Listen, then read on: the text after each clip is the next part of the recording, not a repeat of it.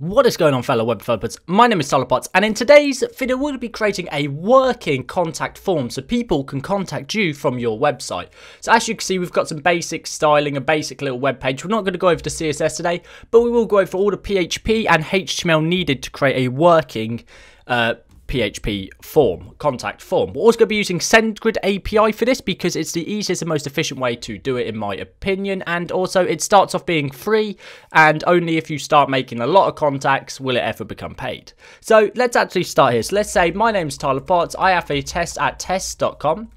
Now you could put in your real address here, and we could set up a way for it to send a thank you, you've sent your email, but we're not going to do that for this tutorial. We're just going to send one directly to us. So in here, I'm going to put in the subject, I'm going to put, let's just say, awesome source, and let's just put in the message, this is a test email, loads of exclamation marks, and let's hit send. So now it's going to start sending. It's going to contact SendGrid, and it's going to send an email and give us a response. So if it's successful, it'll say email sent successfully. Now if we go in my actual Gmail account here, which it sends, so you can see I created a test box, and it's gone straight into our email. And as you can see, it comes through, says contact form email, name TYLERP, email address, and this is a test email. So now I can go and message this, or email back this, or reply to his message, which is really awesome. So let's just delete that. Let's go back here, and there you go. So let's get started with the tutorial.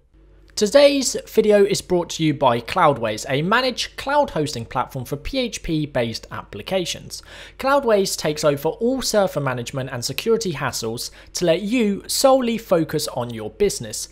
Their custom stack provides performance boosts, managed backups that keep your apps safe, and a staging environment that lets you test code without breaking the live site. Plus, pre-configured Composer and integrated Git make deployments a breeze. And you get a choice between 5 top cloud providers, including DigitalOcean, AWS, Linode, GCE, and Vultr. With Cloudways, you not only get flexibility, but peace of mind. So if you're an agency or an e-commerce store owner, Cloudways is a great fit for all your managed hosting requirements. And I particularly like their slogan too, moving dreams forward. It fits what they do. Don't forget to use promo code TYLERP to get up to 1 month free hosting with $15 free hosting credit. Okay guys, so one thing you're going to need to get this to work is you're going to need some sort of Apache or Nginx surfer. So I'm going to be using Apache, or a MAMP surfer that's going to be using Apache. And if you want to download this, MAMP is actually free. You can get MAMP Pro, which is an amazing tool, by the way. This isn't sponsored, this part. I'm just saying MAMP Pro is actually really cool and it's really useful. But I'm going to be using MAMP, the free version, just so you guys can see how this works. So I'm going to hit Preferences. I'm going to go to Surf, and I'm going to click Choose. So now we're going to choose a directory that I've set up. So let's go to Personal, Tutorials, PHP, and PHP Mail YouTube. And as you can see, I've set up a basic index. I've got my CSS and just a Composer file in there. So let's just choose this for now. Click OK. Now what we can do is we can hit Start. And what this is going to do is going to open up our starting web page. It's going to ask for my password. There we go. And now it should start the service. And we should be able to, there you go. So now I can click my website, and here you go. We've got this basic contact form with literally a blank container holding nothing in it yet. And as you can see, it's just got some menu for aesthetics. But here you go. So this is what we're starting with. So let's go to our HTML. So as you can see here, we already have a basic layout set up. Again, you can just embed this form however you want into your application. Actually, here we have this container, which we're going to be able to add our HTML form in. I've also got this script because we're going to be doing some URL magic later on to make the success message not show in the URL. But we'll get to that towards the end. So actually here we've got our main CSS. Now this will be available in the Git repo in the description. If I forget to put the link, please just remind me in the comments, and I will get you that link straight away. So as you can see, just a bunch of basic stuff for now. It's not very hard. It's quite simple. It's like 200 lines almost. And there you go. And we also have this composer.json. Now you will need to install Composer. I won't go over this in this video, but I have got a Getting Started with PHP and Getting Started with Laravel, which you can go check out to how to install Composer if you need to. So we're going to set up this package. It's just going to have a require SendGrid/SendGrid version 7 or above, or the latest version of 7, sorry. And there you go. So this is what we're going to be installing. So to install that, we're going to press Control Option T, and that's going to open up our integrated terminal in here, or you can go straight to a terminal or a command prompt. And inside the correct directory, we're just going to run composer install composter. That's not what we're looking for, different thing, and install. There we go, and this is going to install the SendGrid dependencies we need to actually be able to, well, connect with SendGrid's API.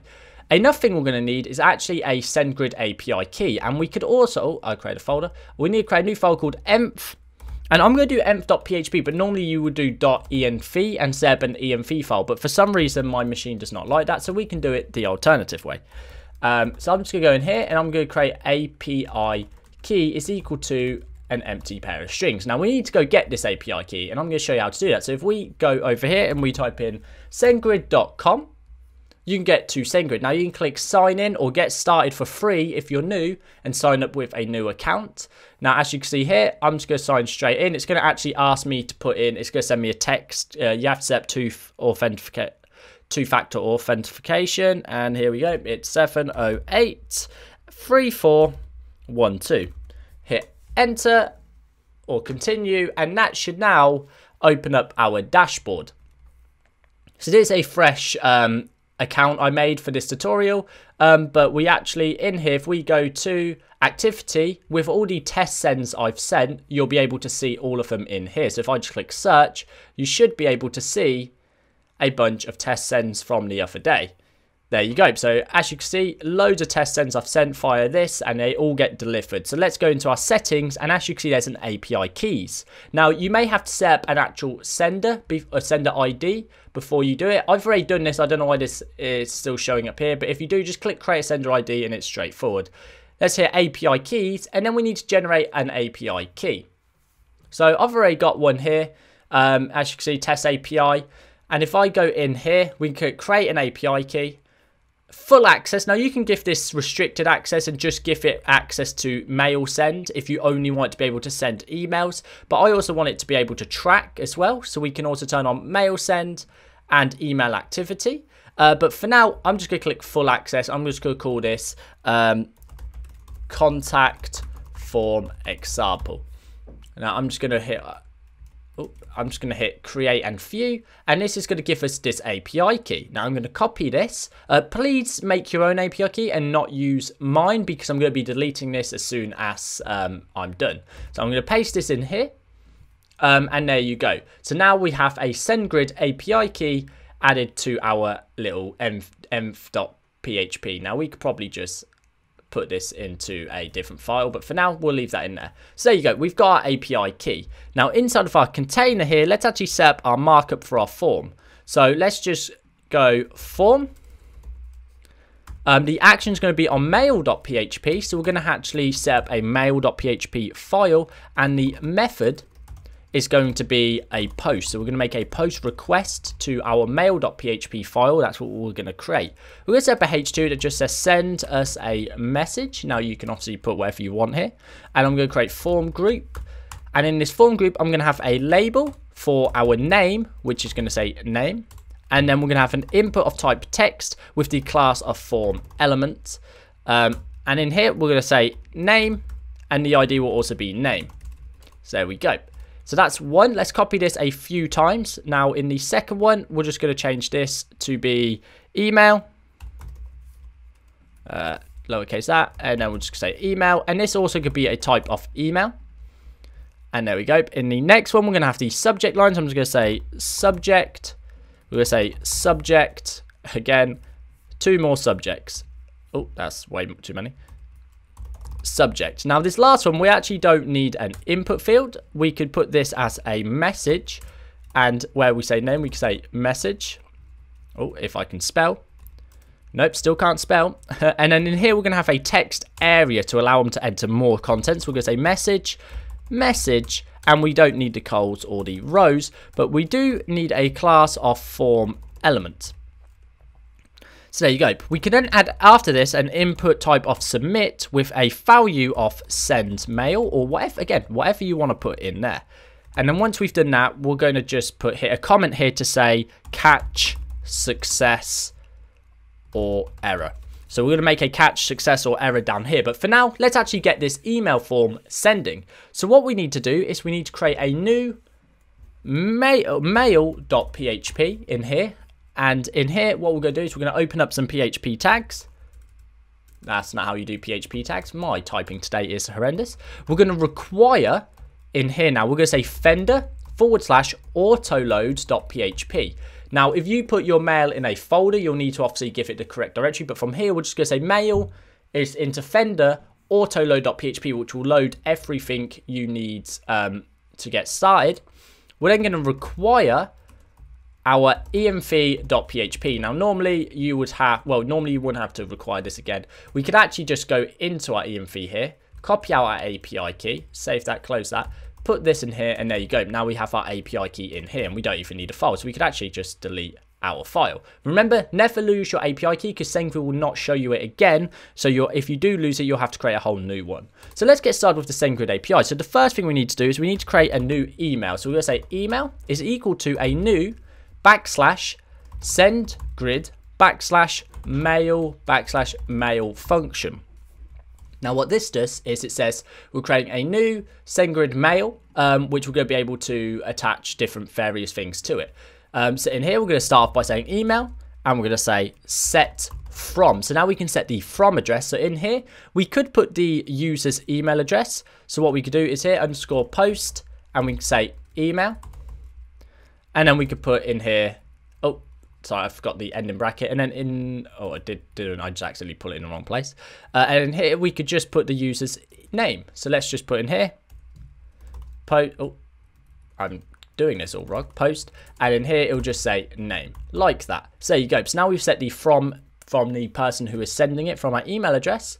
I actually like to put this, instead of putting this, I like to put in the website. So I'd say the website names to say contact form. Just so I'd put like TYLERP's contact form or something like that, just because it's a bit easier, or no reply or something like that, just so, because I don't want it to say their name or anything in that, because that will confuse me and I think someone's actually emailed me directly. I'm going to say set subject, and this subject is actually going to be, just so it goes into my test mailbox, I'm going to put this test here because I've set up a filter for that. And then I'm going to actually pass through the subject, which we're going to enter in on our front end form here.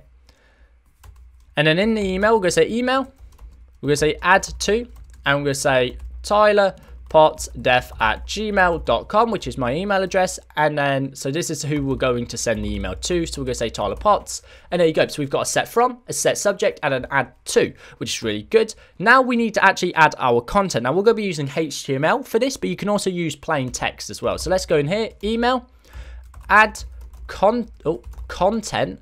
Now in here, we need the type. So we're going to say /HTML. We could put /plain, which means it would just be plain text, but we want to use some markup in here as well. So let's actually break this down to a new line, break that down to a new line, if I could do that. And then in here, we're actually going to start our new contact form. So in here, we're going to say H1, and we're just going to say contact form email /H1. And then we're going to put a dot, which means we're going to concatenate a string onto it. So we're going to put another diff name. And then in here, we could do dot post underscore name dot, and again, a diff. Sorry, I was supposed to use those. And then we could do another dot. And then we could do another diff, which is going to be our email. And you just get the gist. So we could actually copy the name here. We can actually copy this whole thing. Paste, and we could do this one last time, which is going to be message, capital M, and let's change this to be email, and let's change this to be our message. Now we don't need the final dot at the end because obviously there's nothing else to go on it, and there you go. So that is now added our markup for our actual content. Now you can add in whatever you want here. You can add a lot more content in here. You can add images. You can do what you want. I'm not going to go over that in this video, but as you can see, you can. So this is just a simple contact form there. Now we need to actually apply our SendGrid API key, else it will not work. So we need to do a /SendGrid, and we just need to say API key. So this now we're passing through our API key into our SendGrid. And now we can do a try and catch. We're going to say try. which will give us a try and catch. And then here we're going to say we're going to get a response from our SG, and then we're going to send, and then we're going to send the email we're creating here. So we're getting the email, we're using the SendGrid API, and we're going to send it this email. And this is actually going to contact, it's going to check if our API key is correct, it's going to make a request, and it's going to send it. We're then going to go in here, and we're going to say location / we just need to go /, and then we're going to say success is equal to dot response status code. And there you go. So we're going to check what the status code is, and that's going to be able to tell us if we're if we've got an error or anything here. And now this is going for throwable. We're actually going to change this to be an exception, and we'll just go past E, and we're just going to say header location is equal to / success equal to 0. So if I can spell success right. So what we're doing here is we're saying if this fails, if we get any error, we're just going to throw an error, and we'll display an error on screen. And there you go. So that is all we need for our mail. There's actually it fully set up. And in our index, you can see we've got this here. So let's actually go and test this now. So let's go to our MAMP. Let's make sure it's running, which it is. So we can go over here, go to our contact form, hit refresh. And as you can see, we've now got our contact form here. So let's try this. Let's say my name is, what's a cool name? John Wick. My name is John Wick. My email address is john.wick@dog.com. And the subject will be, where's my pencil? And then the subject will be, there's a test. Because I can't think of anything else witty to say. And then we're going to hit send. And this is going to start loading. As you see, we get a success 202, which means it's actually sent. So if we go into our test box, hit refresh, you can see the email has come straight through to our inbox. And actually, that means it's working perfectly fine. But you can see we get a success 202, but we don't actually know that if you don't look in the URL, you don't know that it's been successful or not. And to be fair, people might not even know what that means. So you can see this. So we need to display to the user on screen what's happening. So in our catch success or error, we're going to say PHP if, and then we're going to use a get. We're going to find the success we get in the URL. And we're going to say if that's equal to 202, which is a successful send, we're then going to show a dot success. Again, I can't spell success today. A success, which just say email sent successfully. So how you spell successfully? Oh my god, do you know when you read something too many times? That's what I've got right now. And then we're going to say else if. And we're going to say else if it's not empty. So along this, there's actually a error in our success. We're going to say and if the get success, again, I still spelled success wrong, is not equal to 202. So if it's equal to anything else, because we can get 404, 500 or other statuses as well. So we're just checking if it's not 202, because 202 is just a sent successfully. Then we're going to just end if down here. But in here, we're going to do dot error, and we're just going to say there's been an error. Please try again later. Hit save. And now, if we go back here and we refresh, you can see we get email sent successfully. Now, we can delete this from our URL bar here, and we can try again. So let's just put in here, Tyler test at test.com, test, this is a test, and hit send. Now, this is going to load for a second, and it's going to say email sent successfully. So if we go to our inbox again, go back, refresh, and there you go. We get another contact form that says test, contact form, and it gives us the new information, which is great. But what happened? We need to check if it's going to error. So let's go into our mail and just quickly comment out or mess up our API by putting like a few extra characters. Actually, you know what, that might just delete the SG off the start. Hit save. Let's go back here. So if we've got the wrong IP address, let's delete the success again. Let's put in another one. My name is Error Mukera. This is error at pleasework.com, and the subject will be this won't even make it to you. This won't make it to your inbox, and this is just going to say test. And if we hit send, you're going to see we get a success 401, which means we actually have an error, which it isn't displaying on screen right now, which isn't good. That means something is not working. So let's go back to our check it. Oh, and it's because I spelt success wrong. Of course I did. Someone was probably shouting that at me. So if we refresh here, you can see there's been an error. Please try again later. There you go. But this is really annoying because every time we refresh the page now, it says there's been an error. Let's say if we had a success 202, you can see it says email sent successfully. So now this is where the JavaScript comes in. So we're literally going to write one line of JavaScript, which is going to be window.history.pushState, and then we're going to say document.title. And then we'll just go pass through /. Now you have to obviously put, if this is your contact page, you have to put contact or whatever you need to put there. But it's actually just going to reset your, it's going to remove all your queries from your query string. So there you go, we've got that. And now if we go back and we refresh, you can see it's actually removed our query string. So there you go. So now if we refresh, it's not going to show up again. So let's try this one last time. Let's say my name is Tyler Potts. My email is tylerpottsdev@gmail.com. Subject, please work. This is definitely going to work. There you go. And let's hit send. There's been an error. Please try again later. And guys, I forgot to add back in the SG dot to our API key.